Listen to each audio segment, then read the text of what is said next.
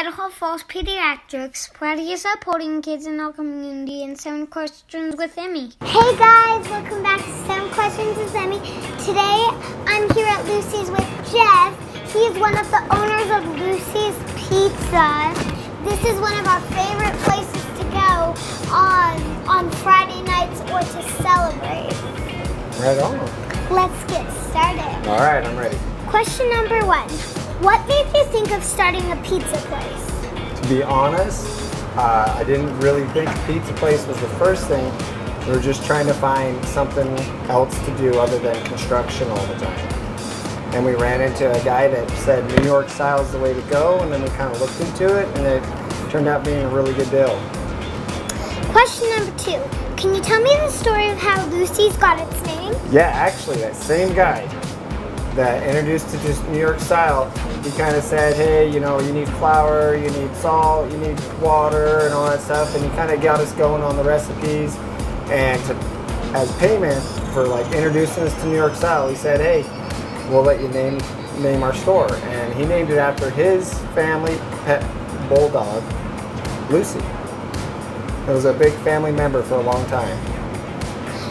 Question number 3. What do you look for in an employee? Shannon is my favorite. Yeah, I know you like Shannon a lot. We look for employees, which they're all around us right now. But to be honest, employee-wise, just someone that can stay motivated and have a self-drive of being happy and just making sure there's a positivity around.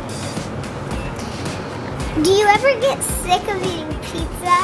Actually, I don't. Last 2 weeks ago, I ate pizza 6 days in a row, and I was still looking forward to the next one. I haven't had pizza yet this week, but it's Monday, so I'm gonna have some Friday tonight. night's like pizza and movie night for Yeah. us. I'm having it's pizza always tonight, busy though. on Friday. Yeah. Which type of pizza do you like the most? I like to keep it simple, so like maybe 1 or 2 toppings.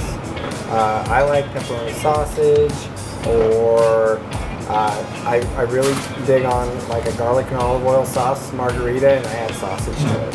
I only like cheese pizza. What? You're missing out. I don't like pepperonis. I only like olive or cheese pizza. Okay. How do you spin the pizza dough into a big pizza? How? Oh, well, the biggest thing is you want to, whenever you grab the dough ball, you want to keep it in its round shape, because whatever you pat it out on the table to be, like if you pat it out to an oval, most likely when you try to throw it in the air, it's going to stay oval. So you want to keep a circle, and then when you throw it back and forth, and when you throw it, you just want to lightly catch it in the middle and let it kind of spin on your knuckles on the top of your hand. Question number 7. Who came up with the idea to have markers so you can write on the tables and the walls? I see that. Right, yeah. So, to be honest, so it's an FRP. In the kitchen, you're supposed to have a smooth surface. We went with the smooth, and then we realized it was like a marker, like just a big giant Expo marker board. But the tables, we kind of fell on it, because when we wanted to do the metal top, we realized that it was also really easy to mark and draw on it. I don't know if you remember, but we used to do those white. We used to take pizza pills and paint them white, so we could give it to the kids so they could draw on it. But then we started switching the tables to metal, and it made it a whole lot easier. That way you can have fun, make a mess, and eat pizza. So. Can you spin the dough for me now? Yes. You can be as close as you want, but you're going to get a little bit of flour on you, okay? Okay. So what we're going to do, like I said, you want to pat it out. I like to hit the edges. You want to keep a circle, okay? Okay. That looks circle-ish there for you? Yeah. Okay. Now the next thing is like, I like to say it's like throwing a baseball into your mitt. You know, you're just throwing it. You want it to kind of wrap over your arm. That's big. Yeah, it's not big enough yet. But then you throw it up in the air. I got a little bit of a hole there. But yeah, you made a hole. That's like an umbrella. it is. The warmer the dough is, the easier it is to toss out. But I think the hole got see how big bigger. it is? Yeah. Well, the hole. Thing is when the dough's warm, it's easier to poke a finger through it, stuff like that. But this dough goes right back. And we don't have a hole. See? You want to keep it? This whole pill, this is a wooden pizza pill. It's 18 inches, so we want to make sure that dough covers the entire thing. See that? That's a big one. This is our biggest one here.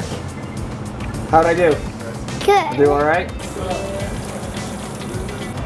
Okay. So it looks like half of this is going to be your favorite pizza. I think this is your pizza, Ann.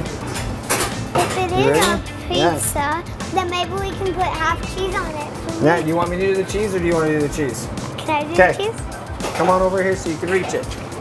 Okay. Right over here. Now don't get too much sauce on your arm there. Can you reach it? I don't think I can. That's all right. I'll hand it to you and you bring it right over here. Both hands. Here you go. That's a You gotta hold with both lot. hands, all right? So now, it's a half pepperoni. I'm going to hand you the pepperoni. And you can do your thing, okay? Yeah, this probably is ours then. It's Okay. And what we do is we do the half right down this, so when we put it in the oven, it doesn't fold over on itself. So you put pepperoni on this half here. There you go.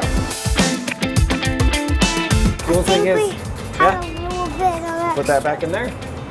Okay. I don't know if you're going to be tall enough to put this one in. You want to, we'll do it, we can watch it down here. You ready? Yeah. Okay, you can hold on to it with me. I'm going to help you put it in. Okay, you ready? Yeah. Okay, grab on. Get a good firm grip. You ready? Here we go. And then when it starts moving, we come out like that. See how it kept the circle? Yeah. We're all done. There you go.